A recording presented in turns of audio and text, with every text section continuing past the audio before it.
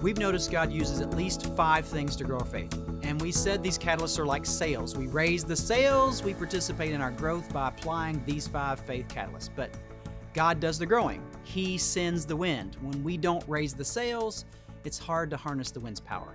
When we aren't leveraging these 5 faith catalysts, we often aren't ready to grow when God is trying to get our attention. So we said in video 2 that God uses practical teaching, providential relationships, and private habits to grow us. And in this session, I'll share with you the final 2 catalysts. The 4th one is what we call personal ministry. A big catalyst for our growth is when we get off the sidelines, out of our seat, and get in the game. We hear people share their stories. They'll often talk about finally deciding to serve regularly at church or go on a mission trip and how that experience drew them so much closer to God. That's because God didn't create us to be consumers. He created us to be contributors. Jesus said he didn't come to be served, but to serve and to give his life away for us. So we can't follow Jesus authentically without serving others selflessly.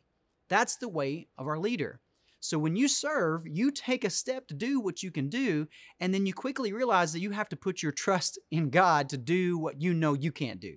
And that's when you experience your faith and his faithfulness intersecting. That's when he becomes personal to you.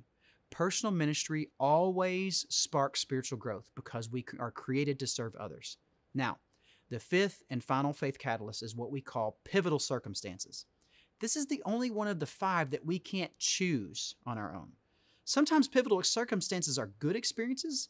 God uses the birth of a child or a brand new job or going to college or getting married to ignite our faith.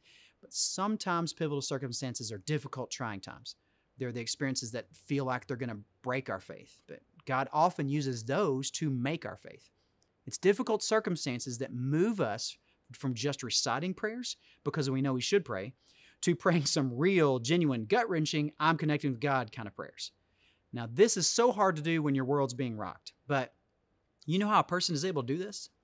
A person's faith grows through pivotal circumstances when they're exposing themselves to practical teaching that reminds them there is a God, and he loves us, and he's always with us.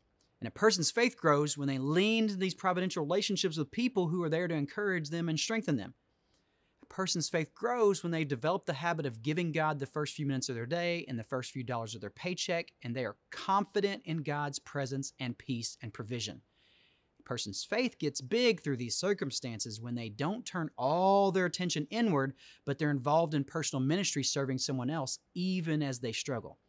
Our commitment to the other 4 catalysts really begins to pay off when pivotal circumstances come, because they all remind us that no matter how bad things are or how absent God seems, there is a God, and he is personal. He's your heavenly Father. He's always with you. So if you're struggling with a pivotal circumstance today, would you just tell God, I need to see you. I just need to know you're here because I want to come out of this with big faith. I don't want to walk away. I want to lean in, and I know you in a way that I never have before. The best news to me is that I can choose to put the first 4 catalysts into my life, and I want you to know we've built our entire spiritual growth strategy here at Journey around these things. If you will invite, serve, give, and connect, you'll automatically begin to practice these things, and God will use them to grow your faith. And that's our greatest hope for you, that you'll have big faith and big trust in God. So if you want to learn more about these, check out our series, 5 Things God Uses to Grow Your Faith, on our YouTube page.